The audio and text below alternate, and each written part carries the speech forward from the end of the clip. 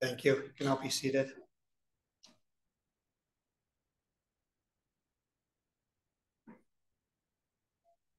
So we are here this morning for the funeral services and to pay tribute to a valiant Son of God who has returned home. Our dear husband, friend, father, Brother Chris Allen Eyre. I am Bishop Anderson. I will be conducting today. Elder Quentin L. Cook is on the stand with me. He will be presiding at these services. I will go through and read the program in its entirety for recording purposes, so those who watch it in the future will know what's going on. So, Chris Allen Eyre, born March 13th, 1947 in Salt Lake City, Utah. He died December 4th, 2023 in Fremont, California. Pallbearers will be Adam Eyre, a son, Samuel Eyre, a son, Benjamin Eyre, a son, Michael Rotar, a son-in-law, Brennan Rotar, a grandson, Nathan Eyre, a grandson, Seamus Eyre, and Jackson Eyre, both grandsons. The honorary pallbearers will be Joseph Eyre, a missionary, Calvin Eyre, a missionary, Richard Eyre, a brother, Rollin Eyre, a brother, Lynn Peterson, brother-in-law, Calvin Hunsaker, brother-in-law, Jesse Hunsaker, brother-in-law, and Mike Dryden, a brother-in-law. We just had a family prayer that was given by Chris's son, Benjamin Eyre. It was a beautiful family prayer. The prelude music and organist will be Brother Kenneth Benyon from the CTEM missionary, and CTM is Canada Toronto East Mission. And Sister Kimberly Eyre will be our chorister today. We'll open with hymn number 108, The Lord is My Shepherd, after which we'll have an invocation by Sister Ashley Eyre, a daughter-in-law.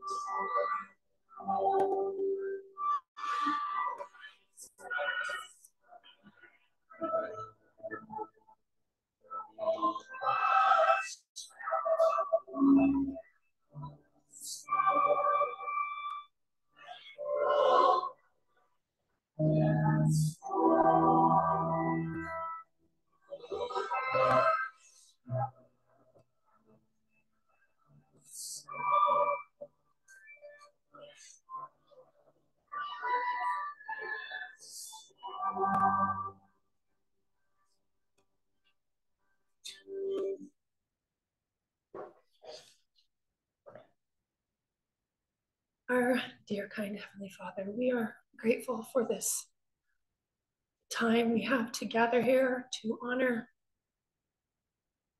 our beloved Chris Eyre. We're thankful for his legacy that he's given us. Please bless us during this meeting to feel joy and comfort that we were able to be touched by his kindness, his generosity, his wisdom, and his gentleness. Lord, we are thankful for his example as a disciple of Jesus Christ. And we are so thankful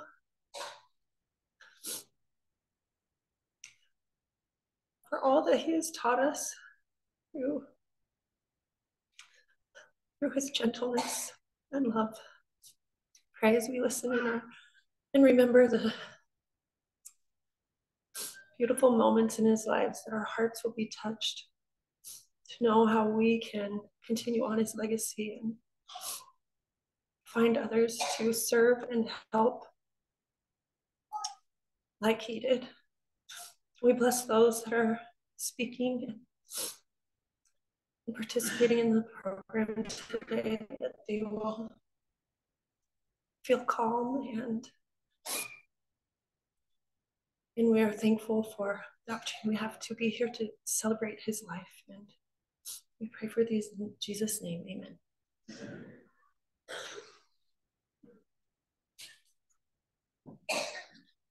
Thank you for that. We will proceed with a eulogy by Elisha Eyre Rotar, after which we will then be pleased to hear from Adam Eyre, a son. There will then be a musical number, I See a Hero, which the words are on the back of your program if you want to follow along. They will be accompanied by Lindsay Eyre on the piano and Sister Mary Eyre Reel on the viola, after which we will then hear from Samuel Eyre, a son, and then another son, Benjamin Eyre, will speak. We'll then have a musical number, Our Savior's Love. The vocals will be by the CTEM missionaries, organized by Brother Kenneth Benyon and accompanied by Sister Linda Smith. We will then have closing remarks by Elder Quentin L. Cook, and we will close with hymn number 293, Each Life That Touches Ours for God, after which we'll then have a benediction by Sister Lindsay Eyre, the daughter-in-law.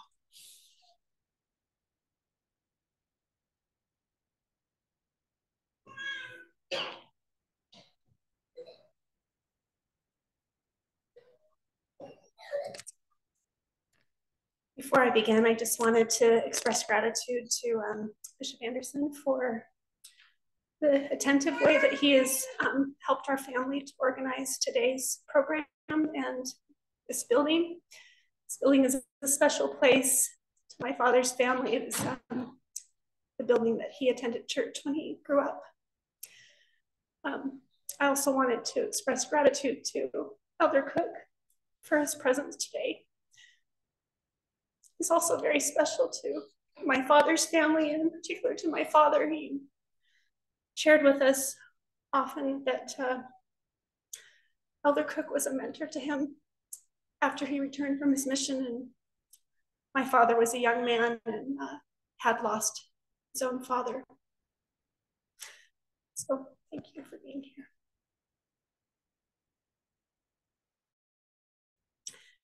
Today we honor a man that has touched and blessed countless lives. I believe perhaps none so blessed as mine, however, because somehow I've had the privilege of being his only daughter, or as he affectionately called me, his princess. My father grew up in humble circumstances, the second of 5 children. He lost his father to cancer at the tender age of 13. My grandmother often reflected on what a kind and helpful young man he was, always attentive to her and his younger siblings. My father learned from a very young age the value of hard work, the preciousness of family, and the importance of faith in and reliance upon God. I have often pondered on how these primitive experiences must have molded the manner in which he intentionally chose to live the rest of his life. Serving a full-time mission for the Church of Jesus Christ of Latter-day Saints during his college years was a turning point for my father. It was this experience that he attributed greatly to a growth in confidence and a passion for goal setting. Upon the long boat ride home from Great Britain, he envisioned and wrote down long-term goals for his life. He continued this practice of dreaming big and setting goals throughout his life. The majority of these early written goals he achieved. However, there were a few exceptions. One goal was to date a lot of people and not fall in love with the first girl he met. Well, the first girl he met was my mother, and although he fought it for 2 years, continuing to date many, he eventually gave in. He learned that sometimes you need to be flexible with your goals. Though a visionary and very successful in his career as a venture capitalist, my father always recognized that his faith and his family were where some of his most important goals lied. I began benefiting from this from a very young age. At the beginning of my father's time at Harvard Business School, I was bored. My dad quickly realized that the competitive nature of his program demanded extremely long hours of study and could, in fact, easily consume all of his time. Prayerfully, with my mother, he set some boundaries. He determined that he would stop studying each night at 8 p.m. so that he could spend some time with my mother and I. He also determined that he would not study on Sundays, keeping that day as a sacred Sabbath dedicated to God and to family.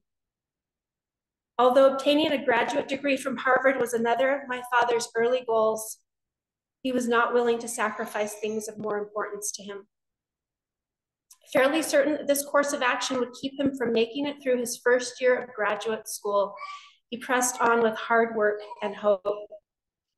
And to him, miraculously, he completed his degree. This pattern led my father to make similar decisions throughout his career, intentional decisions that have bonded our family together and blessed us in innumerable ways. Another goal that my father set while returning home from his missionary service was to have meaningful study of the scriptures each day. My father loved getting up early before the sun rose and before needing to go to work to study the Word of God. He loved the quiet morning hours before the rest of the world was awake and the time they allowed him to be alone with the Lord. He continued this practice of early daily scripture study throughout his life. In fact, it was one of the final acts he clung to. I recall just about a month ago, while visiting my parents' home, my father gathering all of his study materials, turning on quiet music, and bowing his head in prayer. The music, "I Need Thee Every Hour," was playing in the background. That image will forever be in my mind. My father always included in his goal setting specifics about the type of relationships he'd like to have with family members. Whenever he and my mother would go on trips together, they would spend time dreaming and talking about each of the children and how to nourish and build us. I'm grateful that from a very young age, my father created space and time for me. My father was very wise and easy to talk to. Throughout my life and into my adult years, I always felt safe consulting with him about anything, knowing I would walk away feeling listened to, loved, believed in, and inspired. I will always remember how he made me feel. Safe, important, treasured. He created a space inside of me from a very young age that allowed me to more fully recognize the Spirit and God's love for me because it felt familiar. It felt like how I felt in his love. It's a type of love that motivates above anything else and has helped me to endure some of the hardest things, leading me to trust and continue to try. I want to live and walk in the Spirit like my dad, be wise like him, be peaceful like him, find joys in the way he does. During some of my final visits with my father, he shared with me something that he hoped I would share with our family to use as a motto after his passing. He wisely knew that we would need time to mourn our separation from him. But he hoped that rather than turning inward for too long, we would choose to use that grief to reach out, to notice and bless others. He calls this giving over grief. So I ask each of us today to consider ways we can honor my father's memory by pausing to really notice others and choosing to give. As we lift others' burdens, we will lift our own as well. And we will share a sacred gift with my father this Christmas season, as we also honor the one who gave his all for all of us, our Savior, Jesus Christ, who always chose giving over grief. And I say this in the name of Jesus Christ, amen.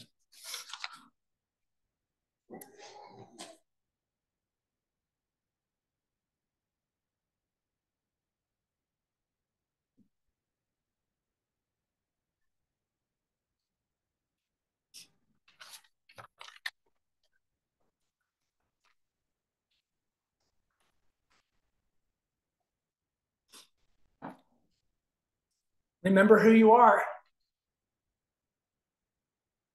This is what my dad would always say to me whenever he dropped me off for school at Hopkins Junior High for 7th and 8th grade. Okay, Dad, I will. I love you, was my usual response. It wasn't a question he was asking me, so it didn't need a specific response, but it was an invitation to look inward and think about who I am and who I was becoming. Who was I? I was an Eyre, a brother, a son, a student, a friend. But most importantly, his invitation was directing me to reflect on who I was eternally. I was a child of God with infinite and divine potential. My dad knew who he was, and he wanted me to make sure that I knew the same. As written in his obituary, he was a man of faith who intentionally chose to organize his life in a manner consistent with his priorities. There are several ways that my dad impacted my life with this intentionality. One of the first things I remember a fondness for my dad was something he started with me when I was around 7 or 8 years old that he affectionately called Daddy Talks. And we would set goals together and talk about eternal priorities. He created a little notebook that had different tabs in it for different categories like relationships and eternal goals and habits and things like that. We would set goals together, and he'd put a little circle next to it.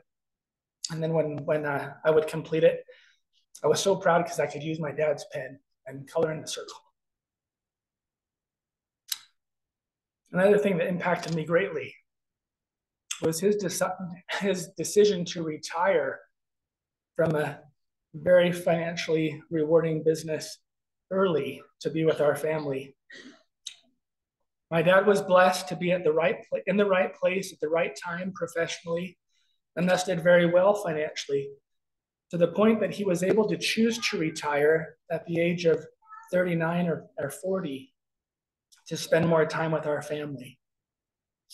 As an 11-year-old boy, this was life-changing for me. As an 11-year-old boy, you're just figuring out what it is to be a man and what things are important in life. And so for my dad to teach me by example that all this money stuff is something, but our family is the most important, and for him to take a more active part in my life was was tremendous. Also, of course, his ability to love. And all of you know about that. My dad truly is my hero.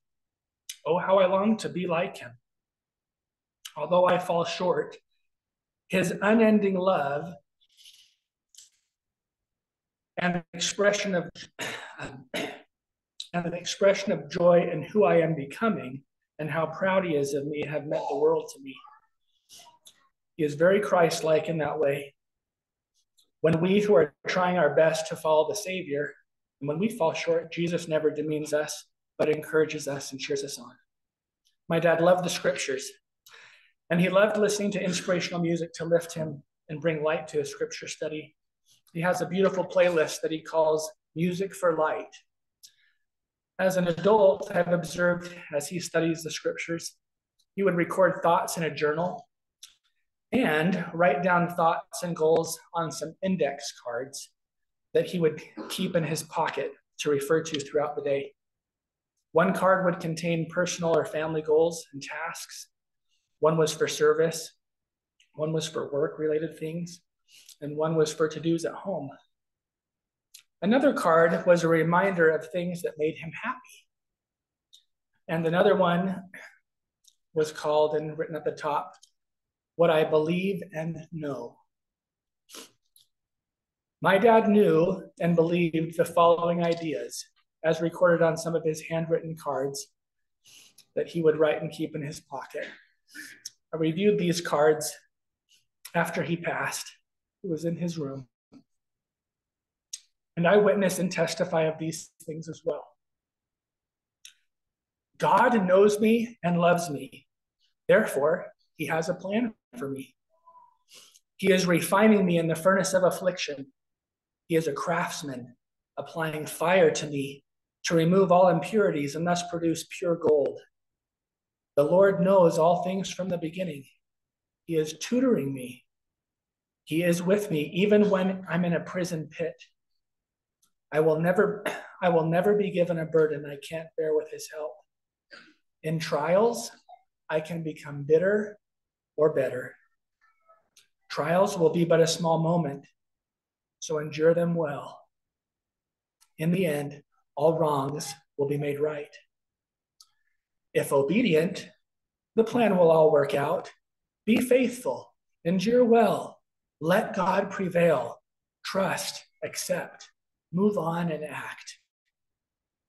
The Lord is merciful. He will lift and strengthen when needed, when asked. The Lord says, be of good cheer. I will lead you along. Fear not, worry not. God wants me to serve. Be on the Lord's errand list. Say, here am I. And then, of course, the reference that Jesus fought the good fight and the victory is won. My dad knew that Jesus had overcome all. And by so doing, Jesus lays claim to any person who enters into a covenant path and takes upon him the name of Christ. By so doing, we all become part of his flock, and he becomes our shepherd. He is the good shepherd, the one who leaves the 99 and seeks after the one who is lost and brings them back to the fold. We are his, and he calls us by his name. Oh, what great joy that thought brought to my dad, and what it should bring to us, to know that we belong to Jesus, that we are his, and that he calls us by his own name. That is who we are. That is who I am. I thank you, Dad, for teaching me to remember who I am. In the name of Jesus Christ, amen.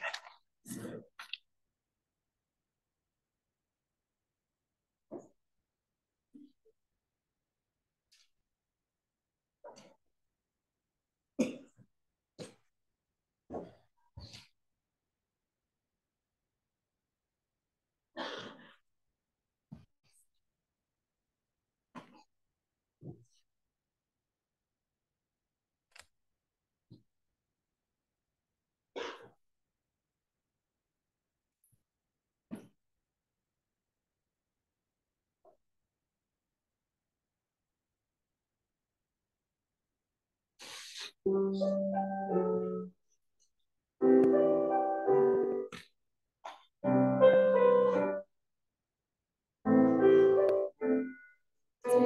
dream of hero someday? Grow up and change the world someday. But the world you change, it's my own strength. Wish you could see what I see in you. I see a hero, I see a light, living my faith, every day by my side. I see a hero, I see a star, showing the way, just like you are. Best of all, I see who I love to be. I hero, like you to me.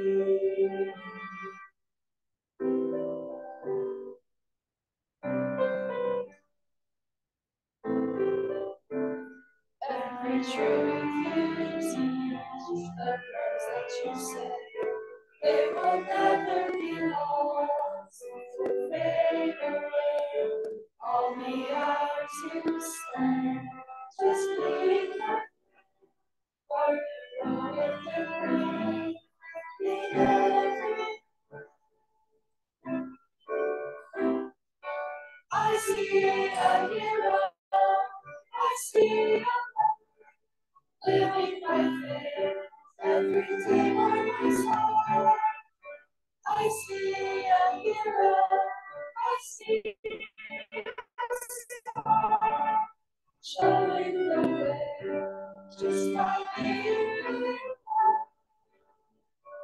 Best of all, I see who I want to be.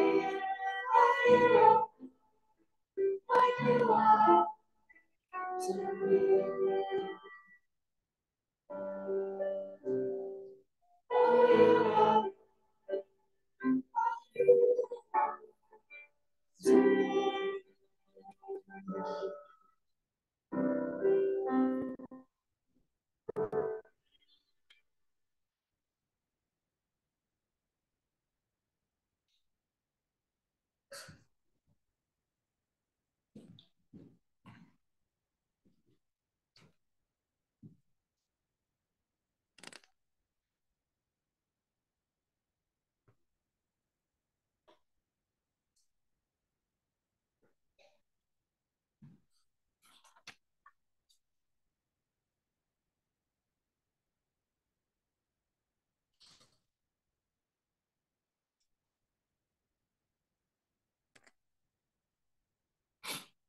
Today I would like to speak about angels.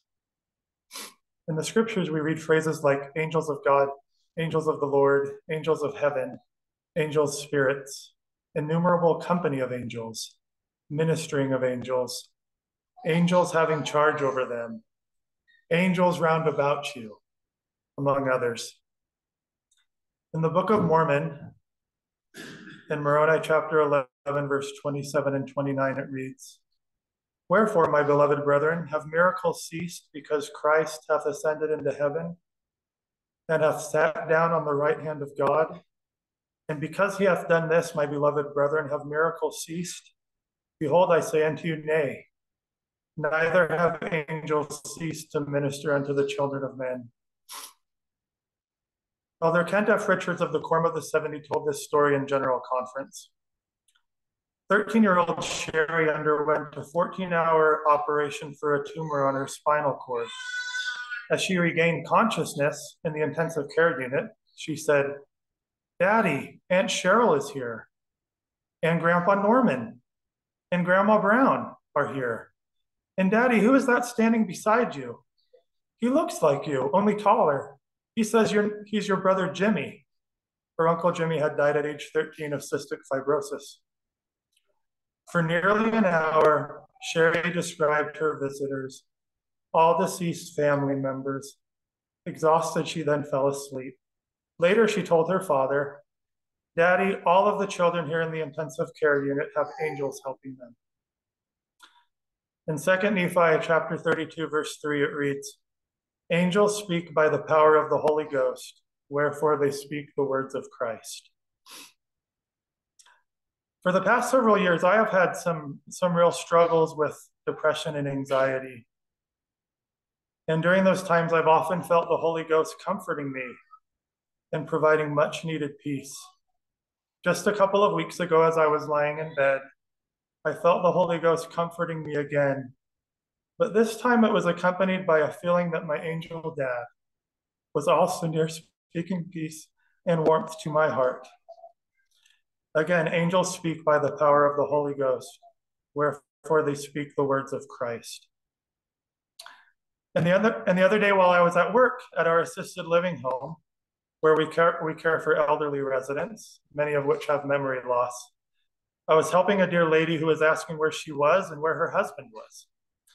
I have had this conversation many times with this sweet lady and have learned what to say and what not to say. In this case, I explained to her where she was. She was very excited to hear that she was in Provo. She was a little less excited to hear that her husband had passed away years ago, but comforted to know where he was and that they would be reunited soon. She was a bit tearful, but we had a good talk that I think brought her some comfort. And just in case the conversation did not bring her comfort, we went and got a brownie and a Pepsi. I'm telling you this story because while I was speaking to her, I could again sense the comforting presence of my angel dad nearby, coming to see what I was doing at our assisted living home and giving me strength to help this dear lady. My dad has always been very interested in what his kids are doing and where they are. Even as adults, he was always tracking us on the location, the app, Find My App. And if we got disconnected, he'd be like, "Sam, we need to reconnect so I can know where you are." And I think now he is enjoying the ability to visit us wherever we are as our angel father. For as long as I can remember, my dad would get up early in the morning, as many of my siblings have talked about, and study the scriptures. And he had all these colors of index cards where he'd write his goals. And now I can picture my angel dad, now perhaps with different index cards in the spirit world, guiding what he does there. I think he has a pink heart card for Hetty, which is probably his most important card. Maybe he has a green card for his children, including their spouses, because he always made it clear that they were just as dear to him as his own children. Maybe he has a blue card for his grandkids. Maybe he has a turquoise card for his siblings, cousins, and friends, and missionaries from the Toronto mission, and others he loves. And maybe he has a purple card for his ancestors also living in the spirit world with him. I can picture him with a stack of index cards. I think he is making plans on how he can minister to all of us, comfort us, cheer for us, uplift us, and point us to Jesus Christ. In 1 Corinthians chapter 15, 19 to 22, we read, "In this life, only if we have hope in Christ, we are of all men most miserable. But now is Christ risen from the dead and become the first fruits of them that slept. For since by man came death, by man came also the resurrection of the dead. For as in Adam all die, even so in Christ shall all be made alive." I am so grateful for Jesus Christ and the knowledge that because of him, my dad still lives and will be resurrected again. I am so grateful to know that my angel dad is not gone forever, but that I can continue to feel him close even now and know that I will be with him again in the eternities. I am so blessed to have I was so blessed to have a wonderful earthly father, and now I feel so blessed to have a wonderful angel father. The really neat thing is that while we are saying goodbye to our husband, father, grandpa, brother, friend, mission president, so many wonderful things my dad did, we also have the opportunity to cherish an ongoing relationship with him as our angel husband, angel father, angel grandpa, angel brother, angel friend, angel mission president, until we meet again in heaven.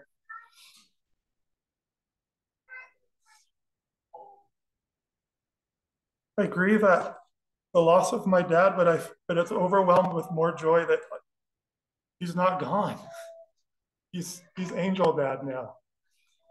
And I look forward to that relationship that I'll continue to have with him while I'm still alive, and then his embrace when I move to the other side of the veil. And all of this is made possible because of Jesus Christ, our Savior, who I love with all my heart. And I share that in the name of Jesus Christ. Amen.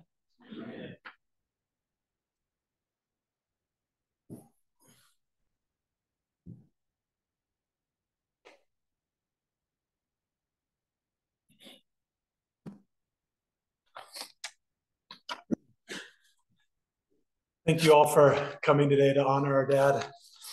My mom and dad had 5 children, and you're hearing from them in reverse birth order. And when we found out a couple of months ago that my dad had terminal cancer, we decided that we were going to increase the value of all the airlines. None of us live in California, and it suddenly became a flurry of schedules and airplane rides to go out and visit mom and dad and to support them. And during my last visit, before my dad passed, I remember driving to go get dinner and had a little bit of quiet time in the car and was just thinking of, my siblings and just us kind of, traversing back and forth and back and forth. And suddenly I had the impression of Aaron being next to me. He is the 5th child of my parents and the greatest of us all. And unfortunately, you won't be able to hear from him today because he passed away in 2019. And I could feel as we were making preparations on this side that Aaron was hurriedly making preparations on the other side for dad. And if you can see with your heart and look with your feelings, we obviously have my father's body here in front of us, and we can feel his presence here as well, his spirit. But there are additional spirits here, and especially for us, there's 2 that shine really bright, and that is Chris and Aaron reunited together. My dad is my rock. He provided a beautiful blueprint on how to live. And I'd like to share with you just 5 principles I learned from observing his blueprint for a meaningful and happy life. First, my dad could see the best in people. He saw their incredible potential and encouraged them to achieve it. From my earliest memories, I remember my dad believing in me. I remember him telling me, "Ben, you have greatness in you. You can accomplish anything in this life that you set your mind to." And I believed him, and that assurance from him became foundational to my personal confidence. While I was looking through some of my dad's old things, you've heard over and over how much he loved to write. This is a beautiful letter that he wrote to my brother Aaron when he was at the Holiday Inn in Hong Kong in November 18th, 1989. This is when Aaron was only 4 years old. But listen to the words that he wrote to Aaron, knowing, as he said, "You are currently too young to read this letter, but I hope it will be meaningful to you later." He closed his letter with these words: "Aaron, you can be great. You can be anything you desire. Dream big, work hard, and never give up. Never, never. I'm proud of you and feel so blessed to be your father. I can hardly wait to get home and hug you." Second, my dad valued relationships, especially with family above all else. He valued relationships above money, achievements, career success, or anything. When I was young, as you've heard, he left a very lucrative career to spend more time with us as kids. From my 3rd to 8th grade years, he coached my CYO basketball team. That's like junior jazz in California. In a time before positionless basketball, he put his tallest player, me, as point guard. We had a play cleverly named Batman. I don't remember the details of the play, but he taught it to us over and over again in practice. The first time we used this play in a game, I came down the court, dribbling the ball, and shouted out the play, "Batman!" To our surprise, everybody on the court froze, the defense and my teammates. So I dribbled straight to the hoop and got an easy layup. And ever thereafter, our parents were always saying, "Run, Batman, run, Batman." Over the 6 years that Dad was my coach, he taught me many important life lessons, lessons like patience and kindness and sportsmanship and teamwork and love. More importantly, though, I realize now as an adult what he had sacrificed in terms of accolades and career success to simply spend more time with me as a kid. This is a priceless treasure to me.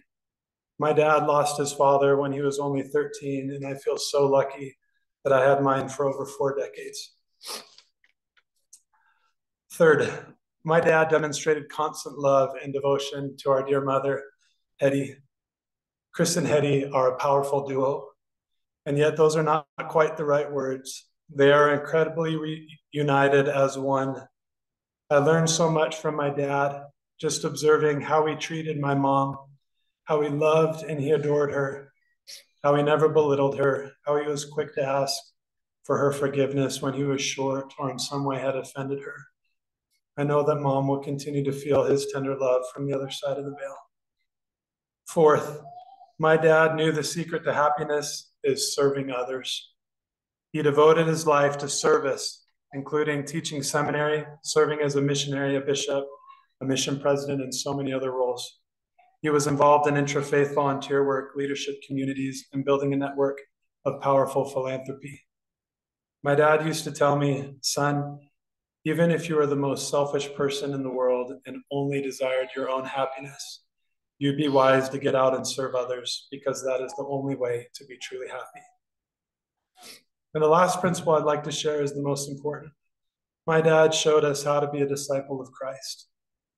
He always had inspirational scriptures and quotes taped to our refrigerator. And when I went to visit him recently, one of these papers caught my eye.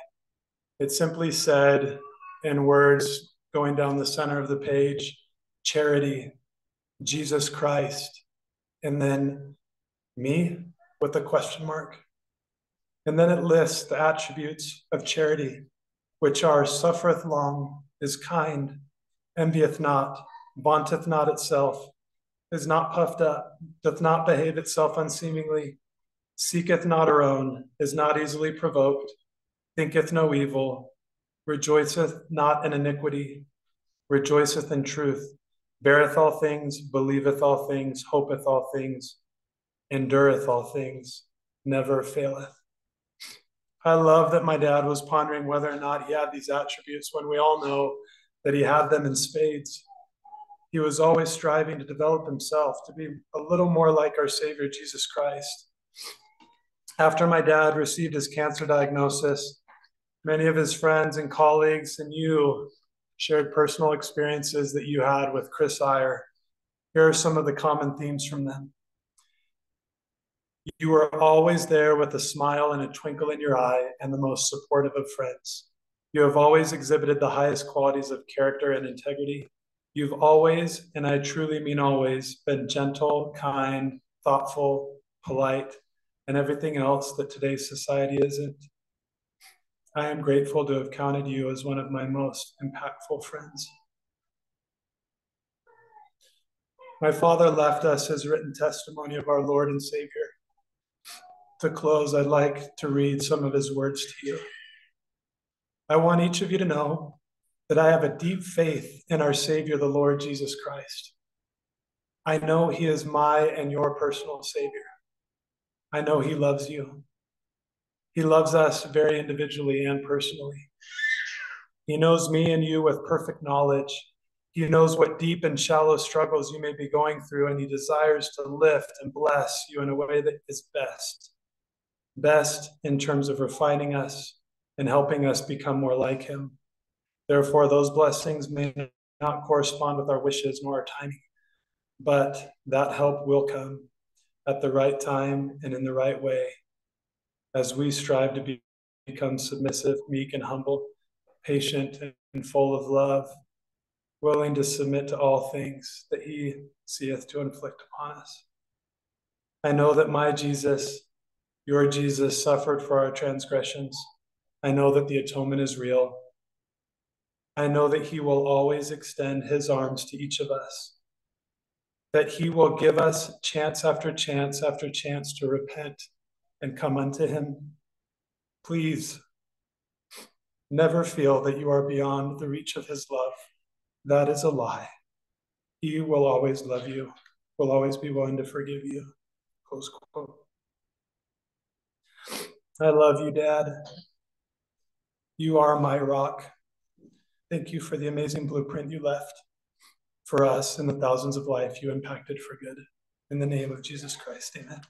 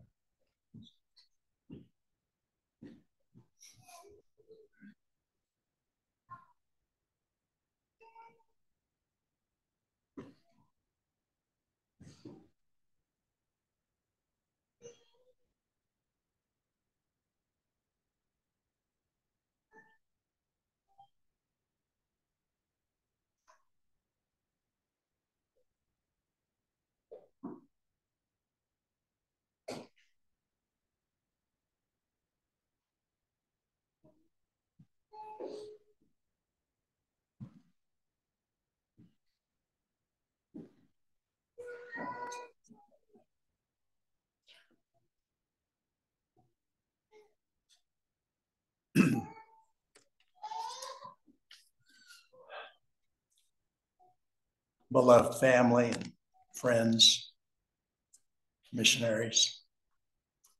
What a joy to be here this morning. I feel like we have been so edified and so blessed. I'm grateful that Chris wanted me to participate in this. I've been close to Chris and Rick for a very long time, and very much appreciated this opportunity. I didn't know how, I knew it'd be touching because of my relationship with Chris, but this is our old building. I guess the 18th Ward doesn't exist anymore. It's been merged into the 5th, but to be here where I grew up and blessed the sacrament and watched the Eyre family and what they were doing.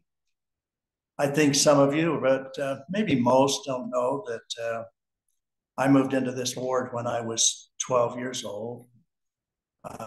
Lived down in the Sawney block where Elder Perry and Alma Sawney, and moved up to near the Adams School, which was in this ward. And Chris's father, Dean, was in the bishopric. I had a very, very active mother and who loved the gospel, and a father who was as wonderful as anybody could be, but just not active at all. And everybody else in the deacon's quorum's father was active in the church. And I talked about this in General Conference once. And I remember the first father-son outing. I think it was a Aaronic priesthood. And Chris's father, Dean, invited me to go with him. And he was so wise. I think he knew how much I loved and respected my father, and he didn't want to in any way deprecate my father. And he did that so well. He says, look, I'm not a replacement for your father, but I want you to be with the young men and go with them. And so I went as his companion to a father and son outing over in Bear Lake, and was very close to him as a result of that as I was growing up. At that time, when I was 12, Chris was 5, Rick was 7, and the other children, some of them weren't even here yet. But I was very close to him, including in Dean's responsibilities at Utah State University when I was there. And Dean passed away, and just as I was going on a mission, he was only 39 years old. And at that time, Chris was 13, and kind of a difficult time to lose your father. I do want to say what a wonderful mother the whole Eyre family had. Ruth Swenson, just unbelievable. I think there are some people that are almost old enough, like I am, to remember her well, and her parents. Elder Perry was in the same high school class at Logan High School with Ruth Swenson. He said she was the sweetest and the kindest and the smartest girl in the class. And she undertook raising these children after the passing of her dear husband. And we have to give her a lot of credit. The Swensons that were fabulous. Her parents were in this war and were fabulous. And many relatives, wonderful writers. When one of Chris's children was talking about Crispy, he maybe got some of that from the Eyre side, but he may have gotten some of that from the Swenson side as well. I followed Chris from a distance. I did have a chance. I was only back 1 year from when I came back off a mission. I had my dad not wanting me to go on a mission. My brother had a strategy. If you could graduate in 3 years from Utah State, then you could gain back one of the years that you served on a mission. So I was only 1 year before I went to Stanford Law School. But Chris was at a critical age at that time, and my calling was an advisor to the young men just in that 1 year. And I got very, very close to him. That's when I got to know him really, really well. Well, I was very pleased to watch him as he did such wonderful things. I was pleased. I had served a mission in England. I was pleased that he went to Great Britain on his mission, the Central British Mission. Birmingham, we're reading about this week in Church News, is the location where the temple in Birmingham, England will be. He would love that, and I think he'll have a sense that that's going on. And then, because I was on the San Francisco Peninsula when he went to Harvard, and I was aware of that and proud of him, but didn't know too much of what occurred there. Then he came to San Francisco with Bank of America, and I think maybe, I don't know, I'd have to ask Hetty, but I think the first place they lived, or near the first, was on the San Francisco Peninsula where we lived. And so for a really brief period there, I had a chance to reconnect with Chris on the San Francisco Peninsula. He was part of the Bank of America's venture investing business at a very early stage for venture capital. When you look back now and you tell the years that Chris was in the venture capital world, it was in the babyhood almost of venture capital work. And in my legal practice, I had a chance to get to know him a little bit and do a little legal work. He and Merrill and Pickard and Anderson and Eyre established their venture capital firm on the peninsula. And he ended up there in Fremont. What I loved about him was his kindness and his goodness and his character and his integrity. But he truly wanted people to fulfill their dreams. So entrepreneurs who wanted to fulfill their dreams found somebody who could really help them. And that's why he was so successful in the venture capital world.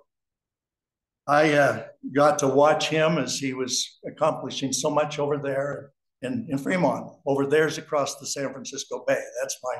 That's where I got to make myself clear here. There's a bay between the peninsula and Fremont where they lived, and I'd get to see him. Excuse me. Occasionally, I see President Kirk and others from Fremont that are here. As well as people from childhood, from the 18th Ward, as well as missionary. I'm grateful for that. He raised with Hetty, who he loves so dearly, and the great Hunsaker tradition that she came out of. And I think these children have been blessed entirely as well by that as the other traditions that they have. And what a blessing they've had. As I saw these missionaries coming up, I couldn't help but thinking of him as their mission president. You go out as a mission president and you have children that you'll never forget, and they'll always be central to your life. But suddenly you have another 300 to 400 additional children that look to you all the rest of their life. I was so pleased. Yesterday we met in the parking lot of where our condominium is, and this dear friend of ours, we says, what's coming up? She says, oh, I'm tending my grandchildren for a day. She's going up to her mission president's funeral tomorrow. So I don't know which one she was here, but she was one of them, and her mother was tending her kids. For his missionaries, both Chris and Hetty were remarkable. The fact that he served on a British mission, let me quote something that Winston Churchill said, speaking of a great contemporary leader of his day. He lighted beacon fires, which are still burning. He sounded trumpet calls, whose echoes still call stubborn soldiers to the field. Beacon lights are usually lights on the shore that allow ships in dangerous weather to find a safe harbor.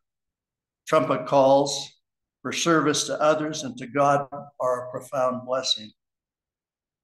To both family and friends, and particularly to missionaries, Chris and Hetty were a beacon light and sounded just the right trumpet calls for them. And I love their message and their what they said to us. Now, he's a great missionary. He has been all of his life. He's always shared the gospel, even in business settings. I think that Doctrine and Covenants section 138, talking about one of the responsibilities that we have on the other side of the veil, says it very well. The faithful elders of this dispensation, when they depart from mortal life, continue their labors in the preaching of the gospel among those who are in the great world of the spirits of the dead. I don't have any question but what he will do that. Now, I loved what Samuel said about his father and talking about angels.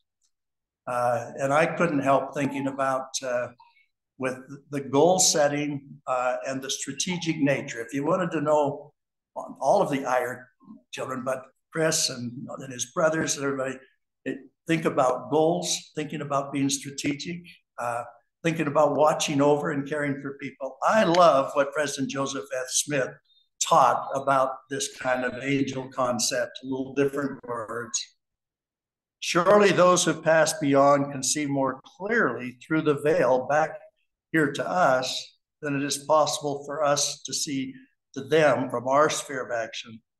I believe, now remember, this is the prophet of the church, Joseph F. Smith. I believe we move and have our being in the presence of heavenly messengers and heavenly beings. We're not separated from them. We cannot forget them. We do not cease to love them. We will always hold them in our hearts and memory, and thus we are associated and united to them by ties that we cannot break.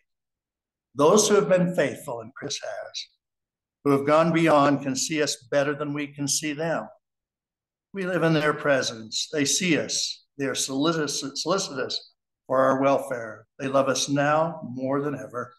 Their desire for our well-being must be greater than that which we feel for ourselves. So when Samuel was saying that, I couldn't help but thinking of these words of Joseph F. Smith. I had a desire to leave the Eyre family with basically two charges, and then I want to leave a blessing. The first charge is to watch out for this wonderful matriarch of your family, Hetty Eyre. I'm confident that you will do that. I have no concerns on that, but I charge you with that. My second charge is to remain faithful to the gospel of Jesus Christ. That is the legacy and that was the center of Chris Eyre's life. That is the most significant challenge that I can leave with you. Now, based on the apostolic keys that I have, I want to leave you with a blessing that you will serve and live your lives so that you can be reunited with this great, heroic father, grandfather, mission president, to so many of you that are here. I want to testify to you that his testimony, which was read so beautifully, is true. I testify to you that Jesus Christ did accomplish all those things that were so beautifully articulated. I also want to leave you an apostolic witness. I've got many friends here and the family and these missionaries. And I want you to listen carefully. We are very careful not to share sacred spiritual experiences. President Packer, others have told us that we cannot have the Lord rely on us if we share those. But I want to say this in a way that you can understand it, but there'll be no mistake in your mind. I bear my solemn apostolic witness that I know the Savior's voice and I know the Savior's face. I'm a sure witness of the divinity of Jesus Christ. He lives, he guides his church. President Russell Nelson is his prophet. I desire to invoke a blessing on you that you'll be blessed as you strive to follow the Savior and accomplish his purposes here on earth. I invoke a blessing on you that you can be united in the future as you have in the past, that you will not let your lives drift apart, but that you'll be united not only to your family, but to Jesus Christ and his commandments and his atonement. I leave you my witness and my blessing and my appreciation for being with you here this morning. And I do so in the name of Jesus Christ. Amen.